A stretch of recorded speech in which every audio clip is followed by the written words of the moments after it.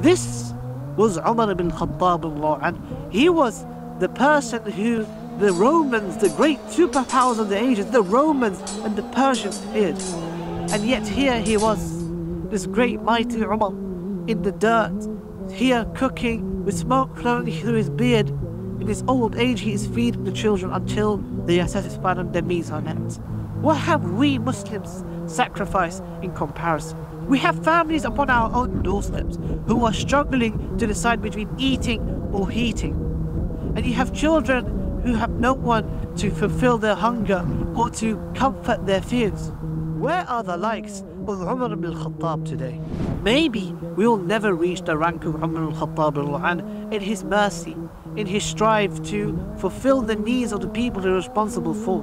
But the least we can do is support those who bring warmth to families who may not know us, but on the Day of Judgment they will testify for us, for Allah subhanahu wa ta'ala.